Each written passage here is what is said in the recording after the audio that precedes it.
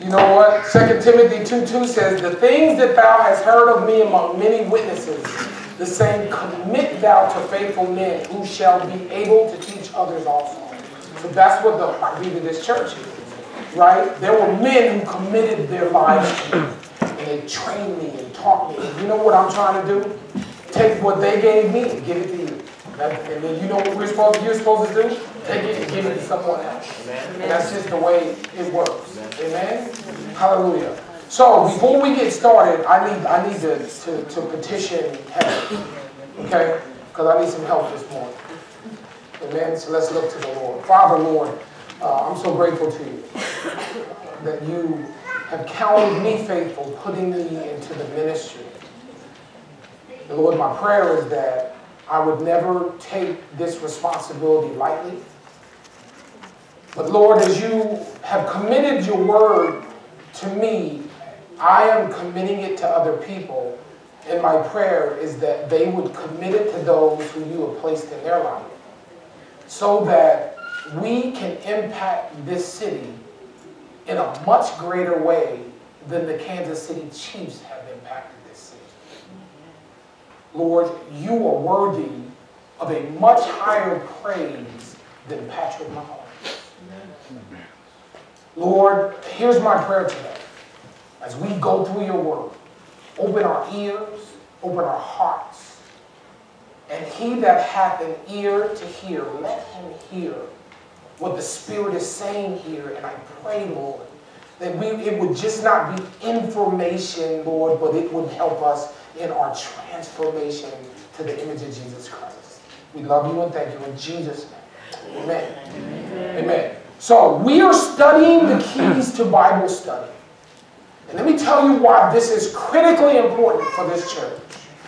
If we are ever going to grow individually, we need to have an individual understanding of the Word of God so that we develop a passionate love for God. Amen? Amen? The scripture teaches that Christ is the Word. And so often we say we love God and we love Jesus Christ. But if you love Jesus Christ, then you love the Word. Right? The issue then becomes this. How do I gain something in my own personal study of God's Word? Yeah, teens can leave, kids can leave. All right, kids. Amen. How do I go into this book so that I desire every single morning to get into it? I can't wait till morning comes. I tell people about what I studied all day. I put it on my Facebook page. I tell it to my coworkers, and because I am passionately in love with the Word of God, which makes me passionately in love with God. How do we get there? Or how do we move from me giving you the Word of God, me telling you the Word of God, to you having your own personal understanding of the book so you can study it on your own? Amen. This cannot be about me. It must be about Him. Amen. He must increase and all of us need to decrease. Right? So that's why we're studying this thing. So our purpose is to help the members specifically of this church to not just read the Word, but to understand what they are reading. Because the scripture says that we're to study to show thyself approved unto God, a workman that needeth not to be ashamed, rightly doing what? Rightly dividing the word of truth. So we need to know how to rightly divide it, because when we wrongly divide it, we get in trouble. So 2 weeks ago, we started looking at these keys to Bible study, okay? And the key that we began looking at was this key number 3, which is the context key, okay? And we began this key by looking at 2 important principles, and the first principle that I have up here would be the principle of audience. If you're going to understand how to determine the context of the Bible, you need to first understand who is it written to. I'm reading in this book, I'm reading in Galatians, I'm reading in Romans, I'm reading in Philippians, I'm reading in the Old Testament, I'm reading a passage of Scripture, I'm reading through Jeremiah, I'm reading through Genesis. Who is the audience? If you don't determine that, then you'll end up trying to make it fit where it can't fit. Or you don't understand who it's written to. And we looked at the fact that it says in 1 Corinthians 10:32 that it's written to three groups of people: the Jews, Gentiles, and then members of this new race of people called the body of Christ, the church of God. Amen. Those are the three groups of people that the Bible is written to. Amen. You have to understand that first, and then from that determine who is that passage of Scripture written to specifically. Okay? Now, I gave you last week the second principle, and it is the principle of content. And what we looked at specifically is the fact that biblical context is determined by doing what? Keeping the specific verse being examined and interpreted, watch this, within the context that has been revealed within the content of the whole book in which it is located. You can't just pick up the Bible and start reading it. You have to apply principles to it. No different than if you were to take an English class, you can't pick it up and try to get math out of it. Right? You take a math class, you look for math. You take an English class, you look for English. No different, and I'm speaking to a handful of people in here this morning, right? When JR read the scripture reading, if you're new to us, you will find that all of us were reading from the same book, right?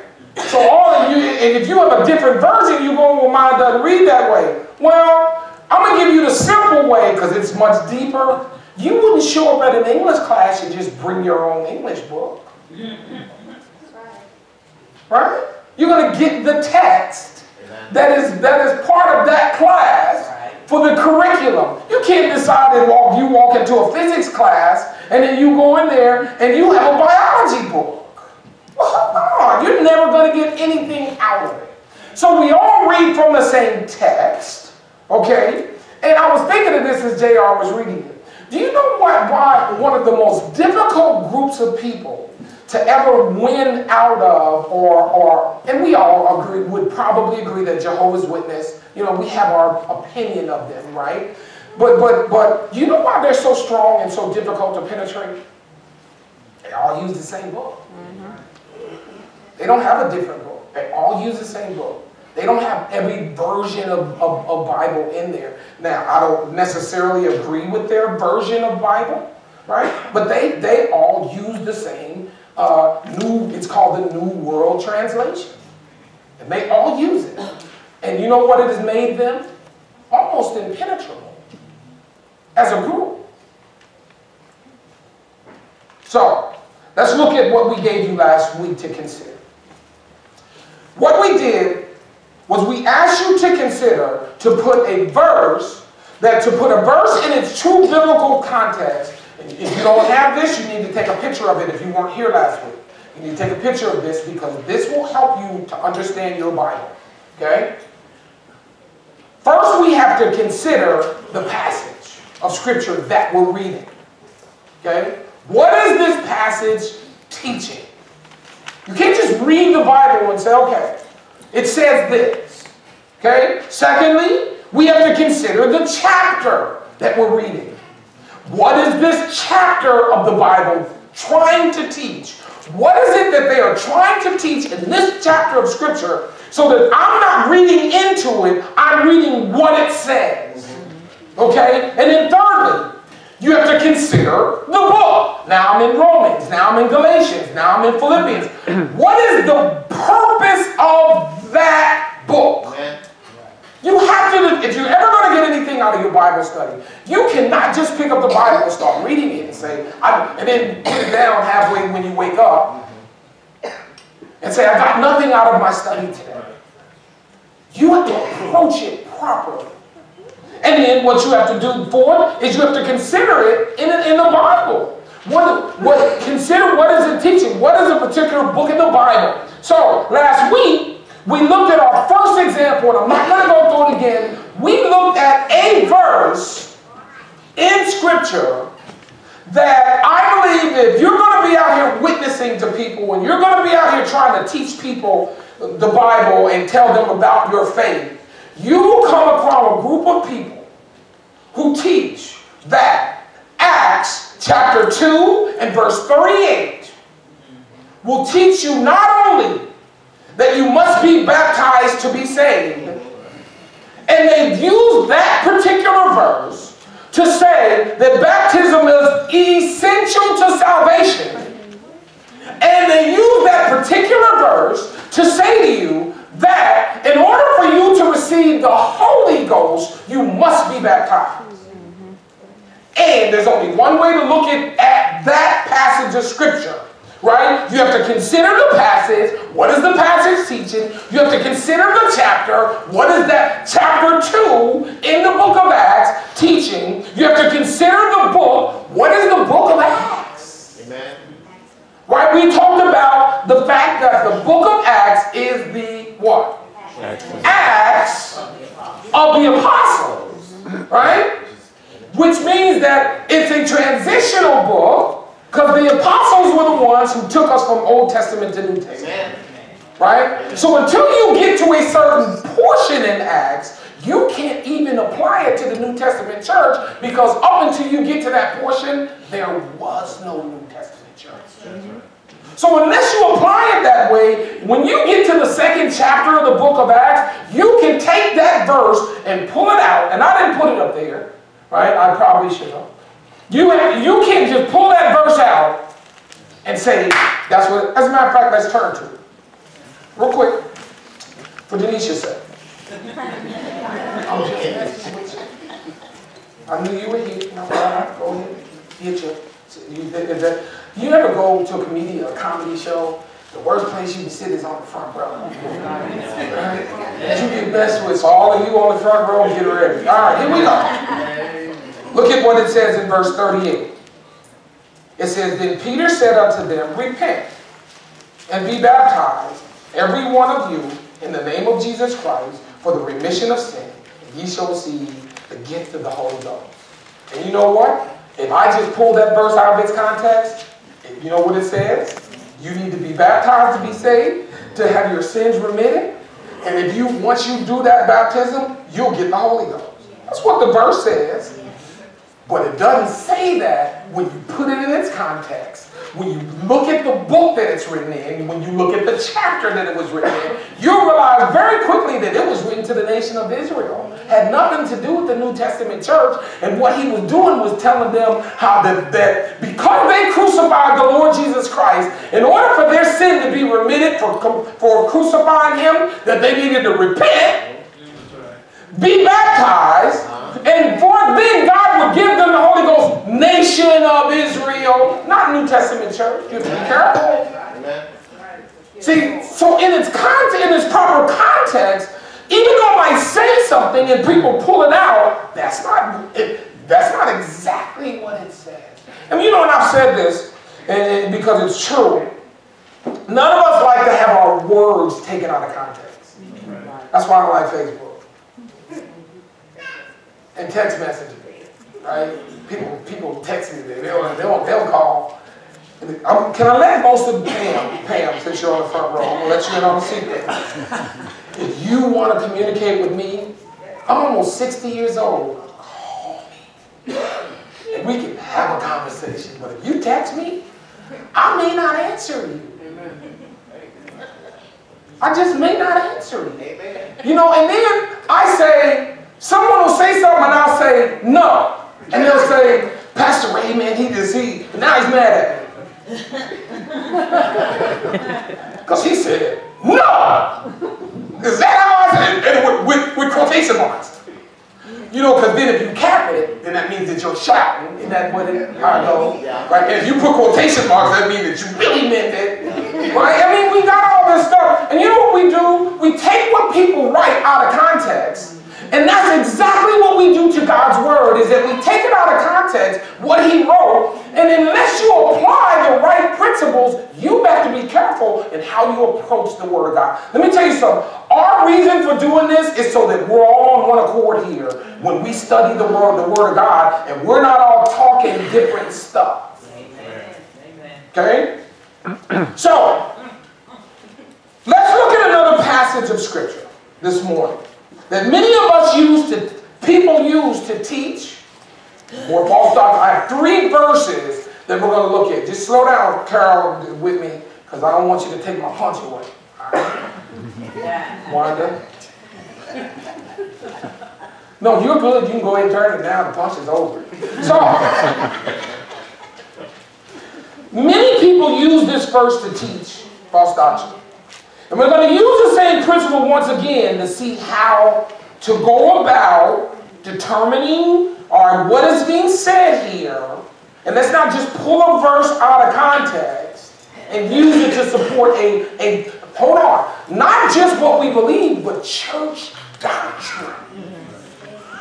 We can go that far, right? Right? So we're going to use the same principle to do this. And the verses, go ahead, Carol, Galatians 5:4. Okay? This is what it says. Christ is become of no effect unto you. Whosoever you are, of you, are justified by the law. And here's the one that they get. You are fallen from grace.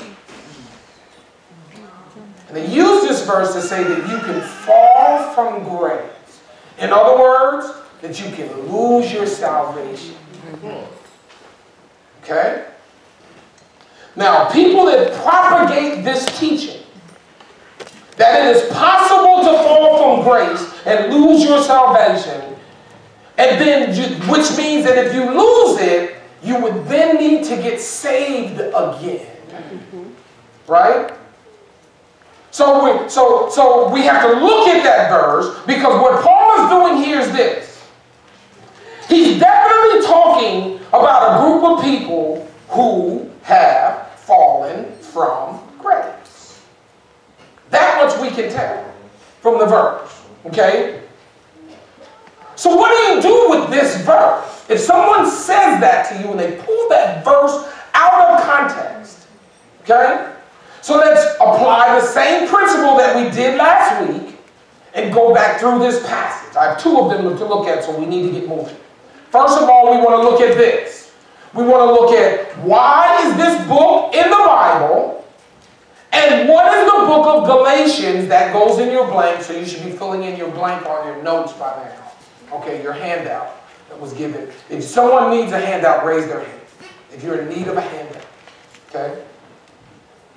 What is the book of Galatians actually doing in the Bible? Why did Paul write to this region of Galatia? Okay? So as we study this book, it's not difficult to see that God chose to use this book to teach this. Hear me. The fact that Gentiles are free from the law and have been freed from the law. Amen. Okay? Hallelujah. Or what we would call Judaism. We're not under that law. Yes. Okay? That's what he's using the book for. Now, Judaism is the teaching of the Jews, or what we would call their Jewish faith. Now, the reason you know that is because of the book of Galatians. That's why that book is in the book, and we actually learn from what's going on and why this book was written in the first place. Now, this is where you would find this. This is what was happening. Look at Acts chapter 15, verse 1. Here's the reason that it was necessary for him to write this book. Now, you have to know that in the book of Acts, it covers books of the Bible as well, because it's transitional, so it actually will cover portions of Romans, portions of Acts, of Galatians, of other books, right? Because it takes us this chronological Acts of the apostles. And here was what was going on. It says, and certain men which came down from Judea taught the brethren and said, here it is, except ye be circumcised after the manner of Moses. Now that would be the manner of the Old Testament system. He said you cannot be saved. Now that was a common, I understand why they taught that. As they were transitioning out of the Old Testament, where they had been given the law, all of a sudden God then allows Gentiles through the church to come into this relationship with God. See, they were the only ones who would receive the oracles of God.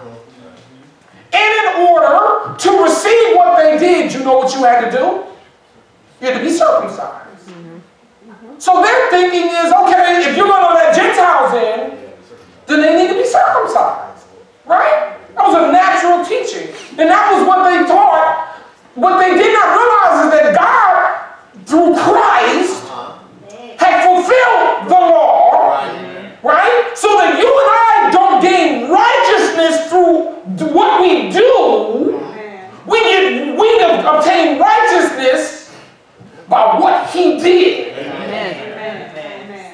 So it was natural for them to believe that in order to receive this relationship with God, that you had to be circumcised. And they were, not only did they believe it, they came from Judea teaching it. And they was lining them up. They was getting knives and they was saying, all right, man, here we go. It's time to, you want God, you want our God? Then you do it our way. And God said, no, that's not how we're going to do this. Here's the reason we're not going to do it, Israel. I gave you every opportunity to accept Messiah. You rejected Him and crucified Him on the cross. We're not going to do it your way anymore. We're going to do it a new way. And guess what the Apostle Paul had to do? He had to go to the region of Galatia and write a letter to them and explain to them, this thing has changed, people. That's the purpose of the book. And if you don't understand that first, you're going to take that verse in Galatians, you're going to pull it out of context, and you're going to say it does something that it does not do. You ought to have this in your Bible, because I'm telling you, if you're dealing with various people, they're going to pull, that verse has been pulled on me 100 times from people. If you're out witnessing that, if you're out just talking about the chief, they have no reason to pull out that.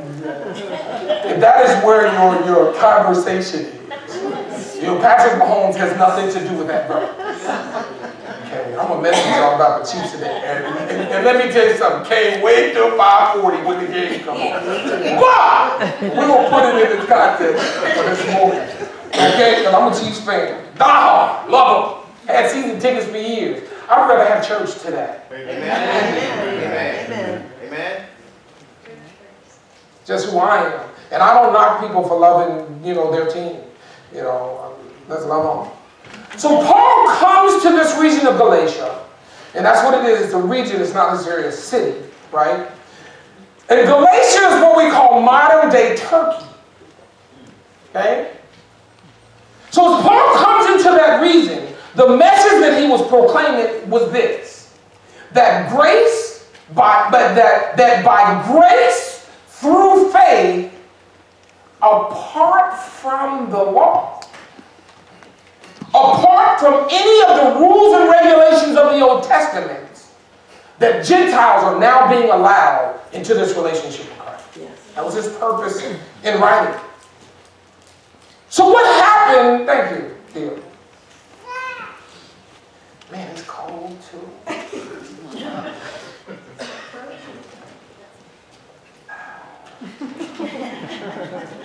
So what happens is false teachers, or what we refer to as Judaizers, okay?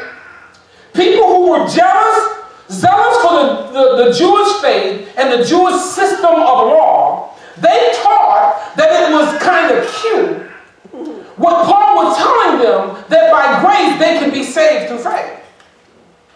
But they wanted people to understand that if they really wanted to be saved, and for sure if they wanted to be spiritual, they were going to have to keep the law. And do that by outwardly expressing the fact that they believed in Judaism by being circumcised. Okay? And they were putting that requirement on Gentiles. That's what had happened in the region of Galatia. They were giving this false teaching. So, the purpose of the book of Galatians being in the Bible is really stated here in Galatians 2:21. This is what Paul says. Look at what he says. He says, I do not frustrate the grace of God, for if righteousness come by me being circumcised, or me, watch this, because you're going to hear this one, me keeping the 10 Commandments. How many people you know say, that's what we're supposed to do, is just keep the 10 Commandments? Well, I had a painter, and I'm witnessing to, he came to my house, and I'm trying to witness to Matt, the painter, and he goes back, I'm laying the gospel on Matt, I'm laying it thick too, right? And Matt goes back to work, and one of his he tells his co-worker, right? First sign that he got saved, because he couldn't wait to go tell somebody. Amen. Right? If I had told him, go and tell no man, you know what he would have did? He would have went and told everybody. Because he went to work the next day and he told somebody, he said, I'm working at this guy's house and this is what he shared with me. And you know what the guy told him? Because Matt's like, I'm still confused because we hadn't finished yet. I'm trying to, give it to him, not stuff it down his throat, right? And the guy tells him, he said, that's simple. You just need to learn how to keep the commandments. No, I can't fault that guy. He believed that. He wasn't trying to give Matt false doctrine. He wasn't trying to hurt him. He wasn't trying to tell. He was really deeply in his heart believed that our responsibility is to keep the 10 Commandments. You know what this verse says? He says, I frustrate the grace of God. What is the grace of God? The unmerited favor of God, right? You didn't earn it.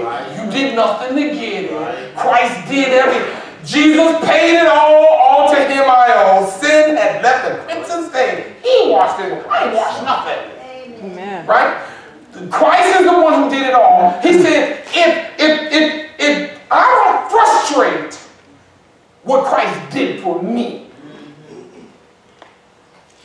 he says, for if righteousness come by me doing something, then Christ is dead in vain. Why did he die on the cross? If I could earn my salvation. Amen. If I could do this thing myself. Why do I need, and people live that way, do they not? They believe as if they really don't need God.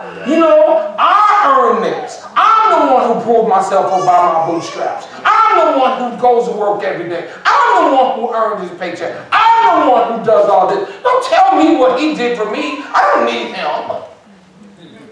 Okay. Okay. You know why I don't fault that person? You know why I don't fault a person that believes that way? Because but for the grace of God, that was me. Yes. Yes. I was the guy who believed that way. I did for years. I came out of Islam. I believed that Muhammad and the tenets of Islam were the way to God. And it was all earning. Yeah. I was the brother with the bow tie selling the bean pie. That was supposed to be a joke, but y'all didn't. So here we go. Some people understand what I'm talking about. Paul says, make sure that you don't frustrate God's grace by thinking that you were made righteous or spiritual by something you do or something you don't do. In this case, for them, it was specifically circumcision. It was what was on the table. Okay? In other words, by the works of the law, what Paul says here, in doing so, you frustrate the whole purpose of grace. And what it does. He said that it frustrates the whole purpose of Christ's death. He says that we can be spiritual by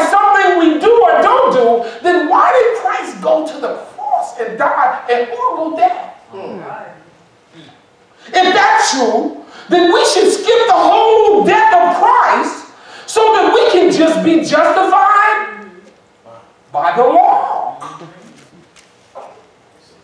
It's the purpose of Galatians. That's why he wrote the book. You should have that in your notes at the beginning of the Bible, so that now when you're reading through your Bible and you get to the book of Galatians, you're not reading something into it. You understand exactly why that book was written. So let's look at the context of the book. What is the real teaching or the purpose? What we find in as we find in 2 Timothy 2:15, it talks about how we are workmen, right? It is the book that does this. And I didn't put this in here, but you want to write this down next to this little section. The book of Galatians is the book that teaches saved people how to be spiritual. Letting them know what to do by what not to do. That is the context. So when we come to the Galatians 5:4, which is our verse that we're looking at, we're going to run this thing first through the context. So then next, here's number 4. What is the context of the chapter? Chapter 5. So now we're going to come to Galatians 5 and we see the whole purpose. And this is what it is. The purpose of chapter 5 was to teach us how to walk. How do you walk? If you want to be spiritual, okay, how do you then walk as a believer? Okay? And he says this in Galatians 5:16. He says, this I say then. Walk in the Spirit, and ye shall not fulfill the lust of the flesh. Now, we know that none of us were born with the Spirit of God living in us. Amen. Right? But once you do have the person of the Spirit of God living in you, you're to then walk in Him. Right? You're to learn to walk in Him, because by nature, we automatically fulfill the lust of the flesh. Why do we fulfill I had this conversation with someone this week. We fulfill the lust of our flesh because what we were given at the beginning was a conscience. We were not given the Holy Spirit of God. So because you have a conscience and not the Holy Spirit of God, that then makes it so that you have a void. You have an emptiness. So what we end up trying to do by fulfilling the lust of the flesh is fill up this void that we have, right? And there's a number of ways we can do it. Right? Sex, cars, houses, work. I ain't speaking to everybody in here. Don't you turn around, JR, because you know I'm talking about. Right? Stuff. Clothes, things. Because we're empty.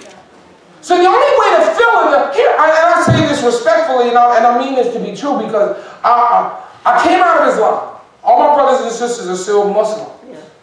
Okay? I have a sister that lives, I'll be 60 this year. She just turned 61. She just turned 61, right?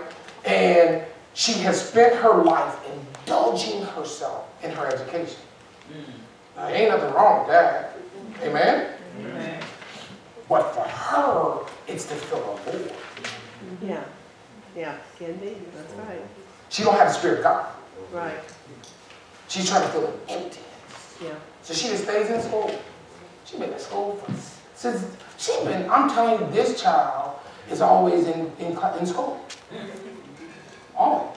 Master's degree in nursing, working on her doctor. She's getting ready to finish. Hallelujah. As long as she don't think it feels that it's going to fill that empty spot in her that can only be filled by the Spirit of God. Amen. Amen. Amen. Preach it, teach it. I love her, but I try to get her saved every time I see her or hear her. We don't talk often. She's only a year. She's 13 months older than I am. I love her to death. All right? So, let's look at the next verse. Here, Galatians 5:25. He says this in this chapter. He says, if we live in the Spirit, let us also walk. Right? So if we're going to be spiritual, we must walk in the Spirit. It's all about walking in the Spirit. How do you walk? Not in the flesh, not in you know what I'm saying? Not in doing something for God. Paul understood something that even a 1-year-old baby can understand, and that is this. There's a priority that we must set in action before you can actually walk. You know what's the first thing you have to do before you can walk? Crawl. And after you crawl, then you got to what? Take the first step. You got to stand. Oh, okay. You don't just go from crawling to just walking. Yeah. You ever seen...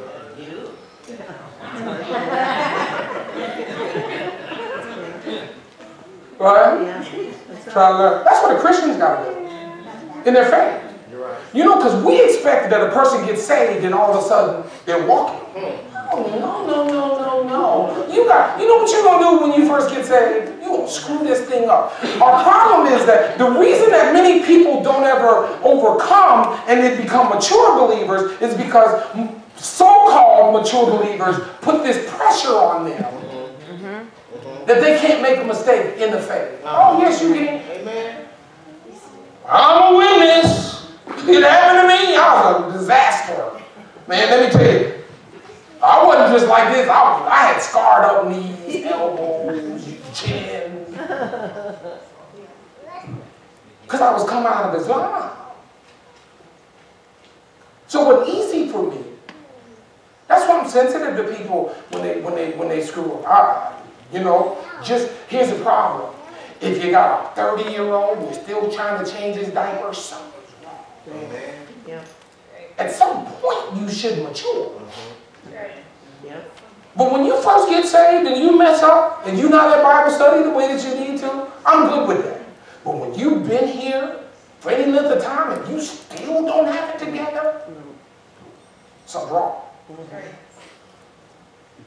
If we're going to be spiritual, we must walk in the Spirit. It's all about walking in the Spirit. So you learn how to stand. The problem that the Galatians had is that they couldn't do either. They couldn't walk and they couldn't stand. That was the context of the chapter. So then let's move to the context of the passage that we're talking about today. And what we find is Paul's admonition to their fallen state and the solution to their problem, if you will, was not just so to get saved. That's not what he's talking about. He tells them to get up and stand again. When a baby falls, you don't say, just stay there. You say, no, get up. Come on, baby. Right? Get up and get back on your feet. The teaching of the Judaizers had knocked them down so that you've fallen down and you can't walk in that position. So get up. Stand, he says. So look at Galatians 5:1. He says this in the start of the chapter. He says, stand fast, therefore, in the liberty by which Christ had made us free. Amen. Free from what? Free from the law. Amen. He says, and do not be entangled again with the yoke of bondage to the law. Yes. That was the context of the chapter. Their attempt to keep the law was what had entangled them and what eventually caused them to fall. It was the law that did it. So he says, stand on your own two spiritual feet so that by the time we get to verse 16, you can walk. Amen.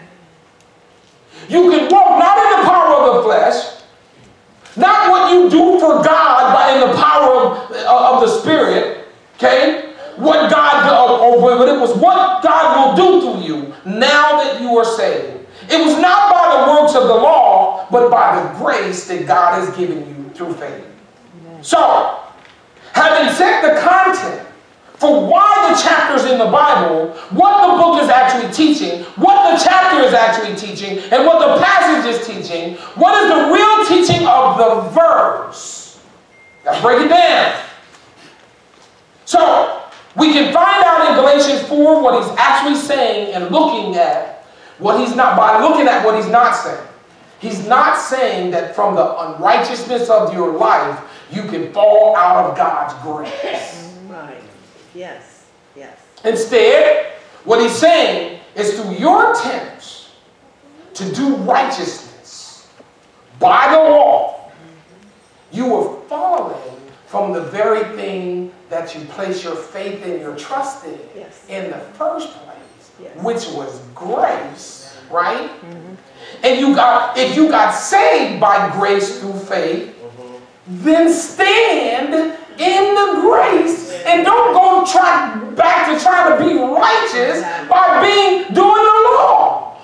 That's what he was saying. Hallelujah. Right? People do that all the time. Oh, yeah. Right? You got saved by grace through faith, and that not of yourself. It was a gift from God, not of works, lest any man should boast. But now you want to go back to being this works-oriented Christian,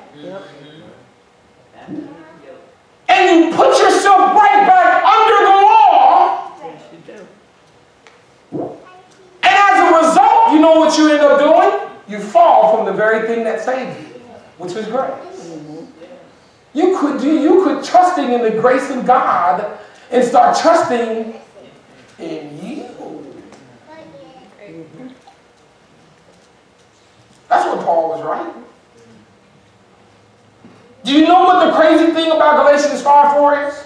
The people that use this verse to teach that you can lose your salvation think that the verse is referring to those who have lost their salvation. No. Do you know what the reality is? The verse is actually directed to them. It's directed to those who teach that you can lose your salvation and teach that there is nothing that you can do, nothing that you have to do or do to be righteous or spiritual. And his indictment on the passage is on that group of people. What he's saying in the verse is this: you've fallen from the very thing, the only thing that could actually make you spiritual, and that was grace. What he's trying to say to them is that you are then, you know what you're doing? You're frustrating the grace of God. Oh, yes. Don't frustrate it. You know what the grace of God is? Simple. It's pretty simple, right? Christ died for your sin, was buried, rose again on the third day. You did nothing. Don't frustrate that. Don't try to make that complicated. You know what we do? People who frustrate the grace of God, they have a difficult time witnessing to people because then they try to add to it. Can't add nothing to what Christ did. Amen. Let me tell you, you can't add one thing to what Christ did. But this much you will better know. You did nothing. You did absolutely nothing. And don't think for a second, as we saw in Acts 2:38 last week, that baptism is going to save you. Because you know what baptism is? Works. It's an outward expression of it, something that took place inwardly. Your baptism can't save you. I love to say it, and I'll say it again this week. We going to baptize here soon, because I got several people that need to be baptized. The Independence water system does. There ain't nothing spiritual about it. Amen. As a matter of fact, I think bleach summit water tastes better. No. Okay. It doesn't. You know why it doesn't? Because it's just water. Dawn and I went to Europe, and we went to the Vatican. And you know, so you go into the Vatican, and they have these bottles with the Pope's face on it. And it says, holy water. Now, do you realize that some guys in the Vatican board? Yeah, that's right. Holy water. And people flocking in. That water came from the water system in Vatican City, Italy. There ain't nothing spiritual about it. That's why you have to be careful. Hear me. We have to be careful with trying to make physical application in the New Testament using physical things to replicate spiritual things. Oh, I just spoke to somebody. So let's look at this last verse so I can get y'all out of here. Y'all ready to go. Y'all, how many people have read all of these? go. I got red on underneath here. So, let's look at one last verse. It's a big one. Here's the verse. It's in Hebrews. Okay? Here's our last verse we're going to look at in the context, and then we're going to move on next week. Okay? It says this. This is one of those verses that people pull out of context. Now, I just want you to look at it at face value. For it is impossible for those who were once enlightened and had tasted of the heavenly gift and were made partakers and have tasted the good word of God and the powers of the world to come, if they shall fall away, to renew them again unto, I'm telling you, this is a serious verse. To renew them again unto repentance, see, they crucify to themselves the Son of God afresh and put him to an open shame. Hebrews 6, 4 through 6.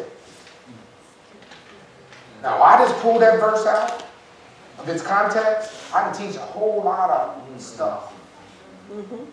But you have to apply the rules to Bible study, people. You have to have the key. If you listen to what I'm telling you to get these verses, you won't be all screwed up when someone comes along and teaches you and says, here it is. That's what it says. Is that what they do? They say, that's what it says. Are you going to say that's not what it says? So what you going to do with that now? Grace and Truth member? You think you go to Grace and Truth, learning something. We'll do something with that verse. And then we be like this. I don't know what to do with that, man. Hold on. Let me call my pastor. Pastor, somebody show me this verse. Can you help me? Yeah. Show up on, if you'd have been here last Sunday, see, you weren't here last Sunday. And I taught how you build that verse. But you wasn't here. You was busy getting ready for the 540 Chiefs game. Anyway, so I'm going to use the Chiefs today. So, do you know what do you do with that? Somebody says that to you. So what's the first thing we have to determine? Context. The context of the book. Audience, right? The context of audience. You have to apply that, right? So, number one, that's number one. Go ahead, Kevin. Right? The context of the book of Hebrews. Somebody say, Hebrews. Hebrews. We can go home. You know why? Because unless you're a Hebrew, even though that book is in the New Testament, that book is written to specifically Hebrew. And God placed it in the New Testament for a reason. Be careful trying to make, watch this, church doctrine out of anything in Hebrew. That's not to say you can't take principles out of Hebrew and use it, right? But you can't make doctrine out of it. Okay? So, of all we notice in the terms of this particular book, being in the Bible, it has to do with Jews and Hebrews. It's not addressed to Gentiles. It's not addressed to the church. It's addressed to Hebrews. And the specific reason it's in the Bible is to open Hebrews or Jews to their Messiah. Because you know what? They rejected Christ. So God put a book in the New Testament because they only believe in the Old Testament. But something's going to happen, and I believe it's going to happen in the tribulation period. And they're going to go to the New Testament, and they're going to see some specific books that were written specific to them. Amen. And you know what? You know, one of those, three of those, well, two of them, you know what they are? First and second, Peter. You know why Peter? Because who is Peter? He's the apostle to the Jews. So you know what? There's books in the New Testament that was written by their apostle. We go by the writings of the Apostle Paul. That's not to say you can't pull principles out of Peter. Amen. But a Jew, when he sees Peter's name, you know what he says? He perks up. Immediately. He perks up because he goes, okay, that's the apostle that was to us. Now what's this book of Hebrews doing in the New Testament? There's a reason. Okay? And here's one of them, Romans chapter 11, verse 25. Now I'm going to read this verse and then I'll say something real quick. This is Paul. He wrote this. He says, "For I would not, brethren, that you should be ignorant of this mystery." Here's the mystery. "Lest you should be wise in your own conceit," semicolon, right? Because he's going to explain that blindness in part is happening to Israel. And how long is that blindness going to be? Until the fullness of the Gentiles come in.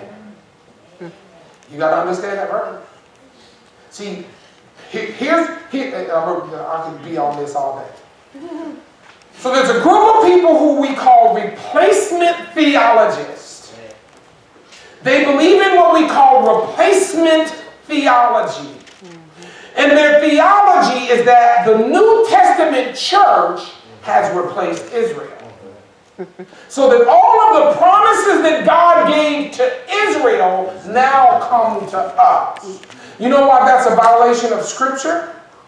Because that would mean that when God gave Abraham promises in Genesis chapter 12, he didn't actually mean it. Those promises were conditional and they lost them. Let me tell you something about, and I say this almost every Sunday.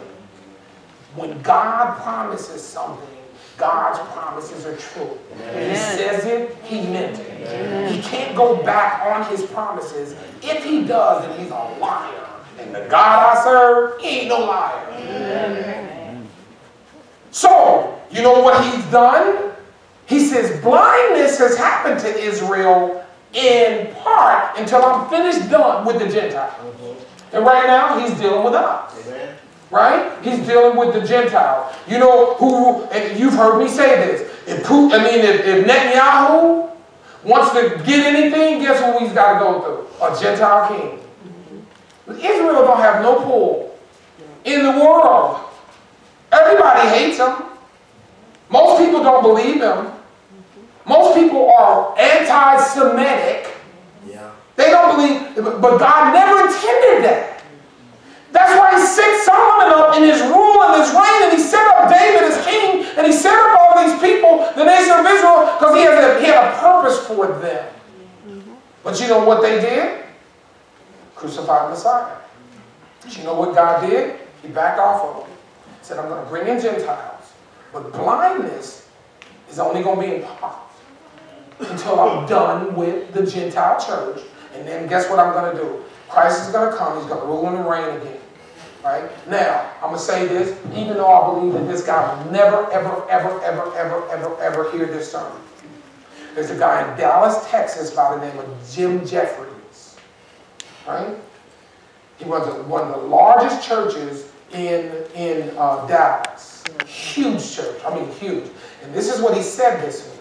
He talked about how that, and guys, I'm not trying to be political. Please don't. None of you know where I stand politically. None of you. Because I don't discuss it with you. Here's the reason. You know why I don't discuss my political position with you? Because it ain't none of your business. I'm trying to be nice. It doesn't matter because we're not here to talk politics. We're here to talk about the book. I mean, I can spend my day up here talking about what I believe. But this is what Jim Jeffries says. He said that the reason that there should be a wall because there's going to be a wall in heaven. Don't do that. Because you know what? Out of context, he's 100% right. Because it says that in Revelation chapter 21. It says that there's going to be 12. It's going to be a wall with 12 gates. Pulling it out of its context to submit what he believes in. That's what he's done. Jim, if you're looking at me, I love you, bro. All right, so let's move on. So let me tell you about me. And then we go. I grew up on Long Island. So as a result of growing up on Long Island, we moved to Long Island, New York when I was in 7th grade. I was exposed to many Jews. Because the Jewish population on the East Coast in general is pretty large. Right? So it's easy. I've won Jews to Christ. Okay? I've had the opportunity to spend, to a lot of time with Jews. On Long Island, most schools are out for every Jewish holiday. Dawn just mentioned that last week. Yom Kippur, Rosh Hashanah, all of those holidays, the school systems are closed. That's how many Jews they have in New York, period. Right? I've had conversations with Jews that know this much. Verse on Romans 11:25, most of them, spiritually, are blind. They don't believe in Christ. They believe in the Torah. Right? They believe in Judaism. They would make me believe that I need to be circumcised, not baptized. Right? And that's who they are. But God did this. He took this book and he placed it in the Bible specifically to them. It's called the book of Hebrews. So again, let's talk about the context of the book. What is the theme of Hebrews? What is the theme of the book that we're teaching? What is the book actually designed to show them this? This was it was, that Christianity is superior to Judaism. That's what the book of Hebrews is for, right? It's superior to their Jewish faith. Although that may sound pretentious, is exactly what the book is teaching. Through the entire book, the writer presents Jesus Christ as superior to everything in the Old Covenant.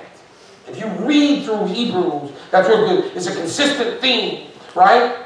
And he systematically and logically goes through the book and shows Christ is superior. He shows his superiority to angels, to prophets, to Moses, and then to Joshua. He shows Christ's superiority to literally everything that is in the Old Testament. And there are things that he's been detailing and outlining so that by the time we get to chapter 6, in terms of the context of the chapter, it's important to realize that in chapter 6, he's not writing to Christians, he is not writing to Hebrews or Jews who have already come to faith in Christ. See, because the minute that a Jew places faith and trust in the Lord Jesus Christ, he may be a Jew by birth, but he's a believer in the Lord Jesus Christ. Hear me. Just like you, if you were black or white or Hispanic or whatever, you may remain that, but you're a new creature in Christ Jesus. All things have passed away. All things become new. Amen. And if you don't see that, you're going to get caught up in protest. What the chapter actually is writing to Jews who had come. He's writing to Jews who had not come to faith. But what the chapter is, it's an invitation for them to come to Christ. He's consistently trying to say, Christ is better than this, he's better than that, his faith is good, you need to have faith. Christ actually came. He was actually the Messiah. He's the one who you should believe in. You should believe on him. And now he comes and he says, okay, I've told you all these things. Would you accept him? So let's look at the context of the passage. The passage itself actually takes us back into chapter 5, verse 11. All the way down through chapter 6, verse 9. But what the context actually is the writer's fear or concern that these Jews, that for these Jews who have had their eyes open to the reality of Christ, and for them to actually be convinced that Christ is true, and for them to not make a decision concerning him, was their decision. See, they made a decision to not trust him. That was their decision.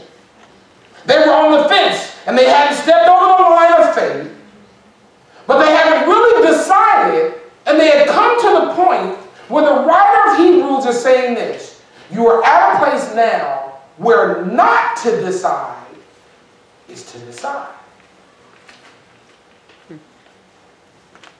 And the passage is written to let Hebrews who had come right up out of the line of faith but hadn't actually stepped over it yet. He was letting them know that they were running the risk of coming to a point of no return in terms of their opportunity to receive him. And that's going to happen in the tribulation. But let me take a few minutes to show you this in the passage. In the passage. So back in chapter 5, verse 11, He's writing about this character named Melchizedek. And he says this, of whom, and he's speaking of Melchizedek, we have many things to say and hard to be uttered, seeing you are dull of hearing. Jew. You ain't listening to me. Okay. What he's saying is this. You've already heard and you've experienced God working to get your attention so much, but your refusal to respond has begun to affect your hearing spiritually. So there are a lot of things I want to say to you, but you're not at a place because of your refusal to step over the line of faith.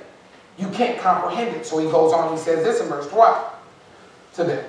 For when the time you ought to be teachers, Israel, you have need that one teach you again, which be the first principles of the oracles of God that were given to you.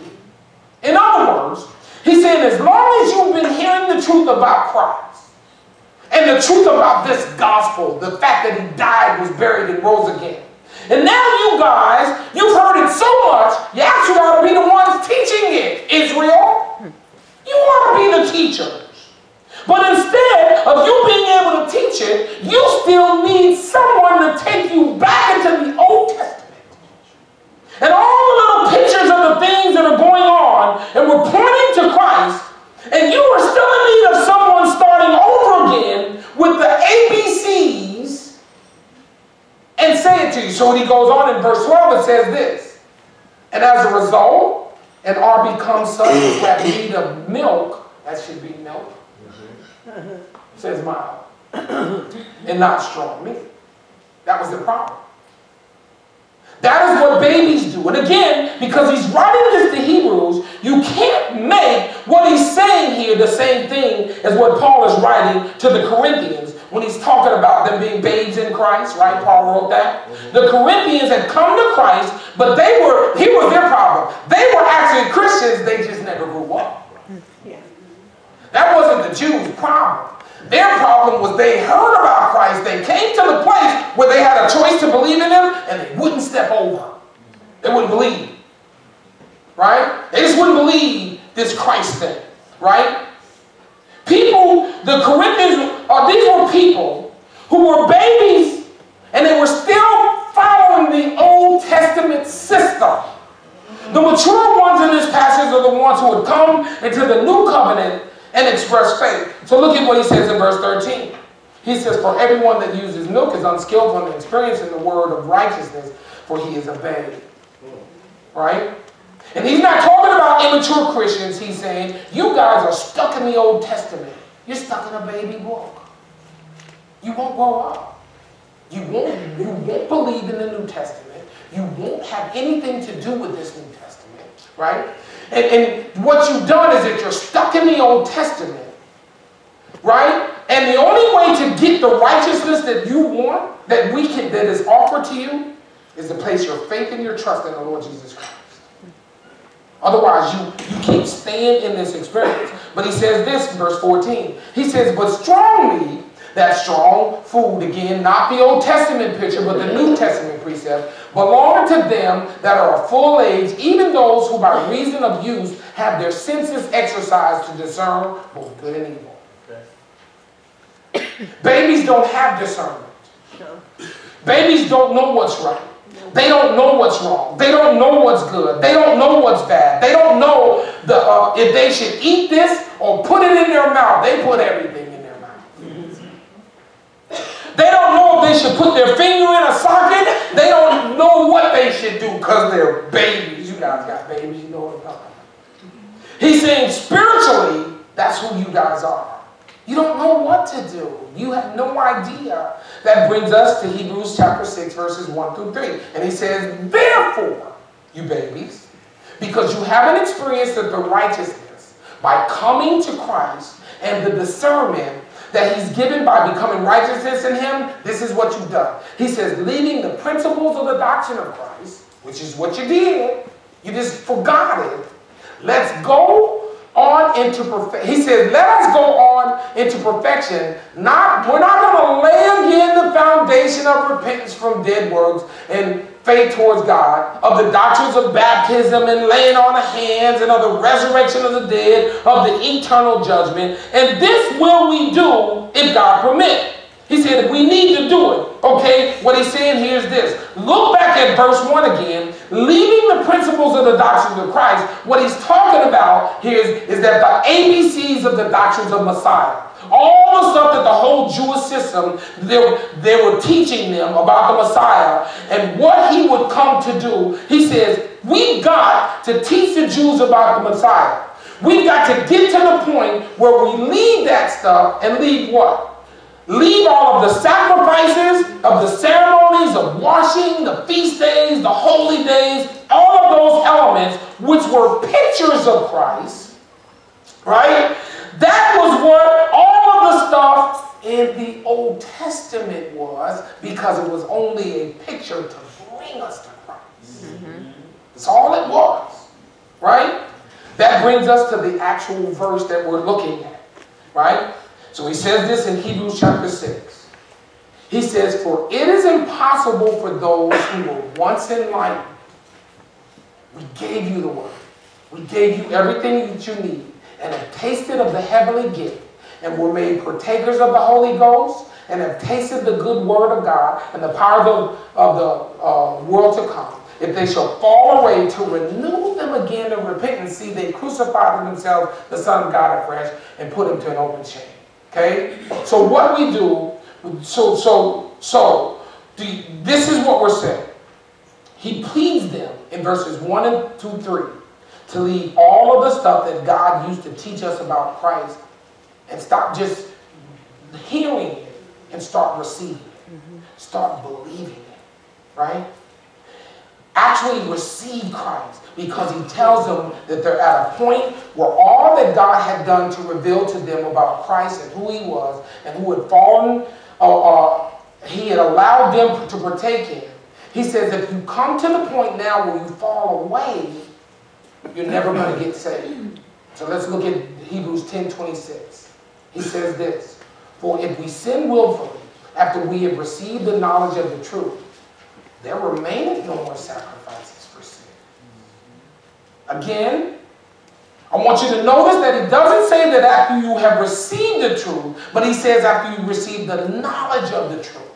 After having that knowledge and willfully turning our back and continuing in our sin, he said the sacrifices don't mean anything to you. In other words, you're now hopeless.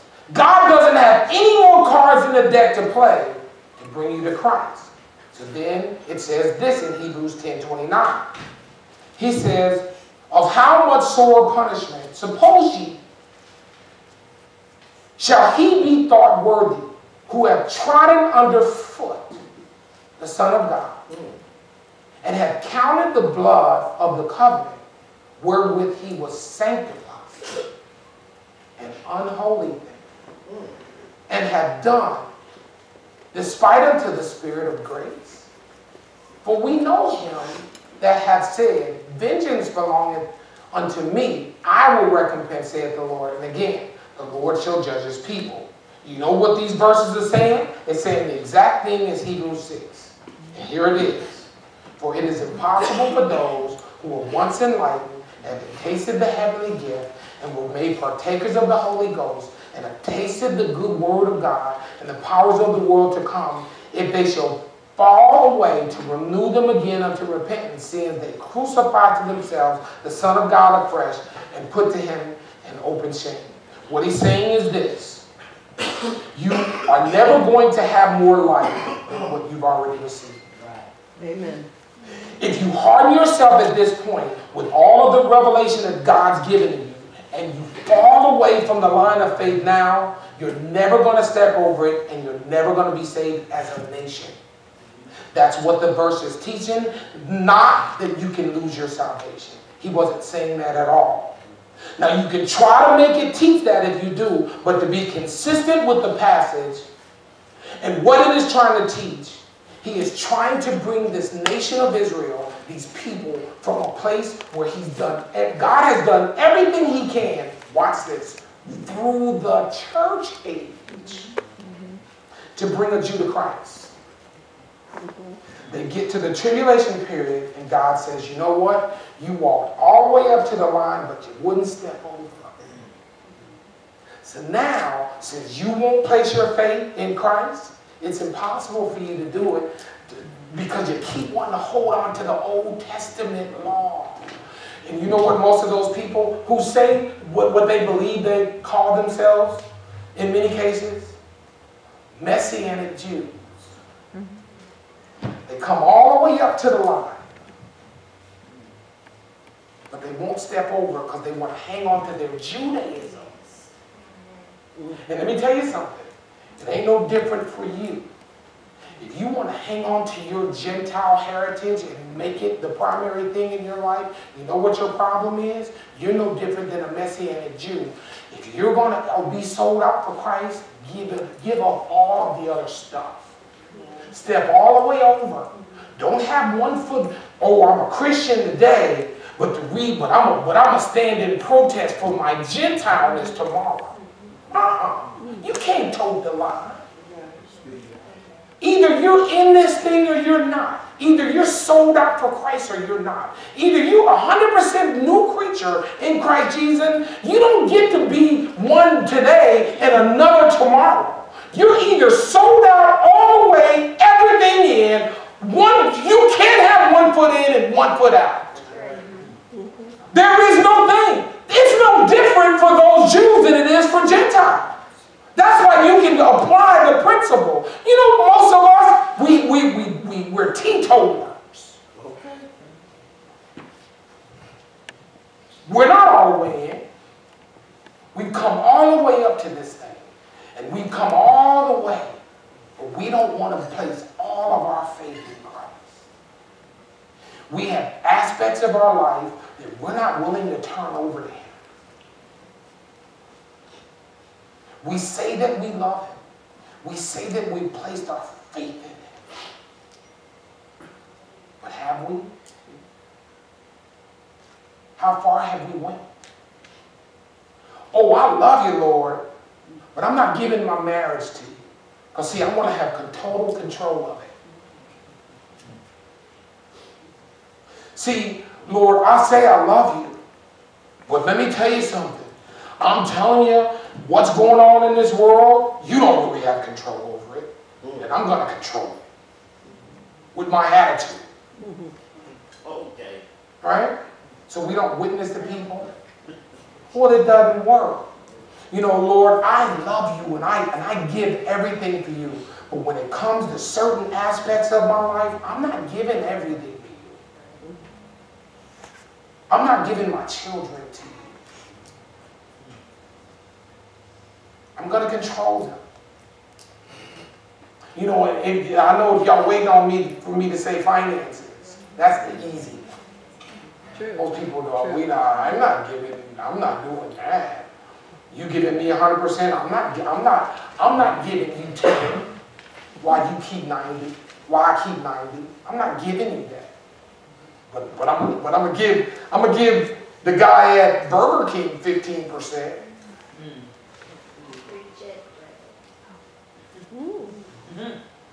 Right? And we give 15%, we tip. As a matter of fact, most of these people don't even let you have a choice. They automatically give you the thing and took a 15% gratuity. Yeah. Man, I think that's a good deal. Craig, we got to start doing that here at the church. You realize that's what the Catholic Church does? If you live in the Catholic, they automatically take the money from the check. But we won't be sold out for Christ. At the end of the day, that's all we have. We have nothing.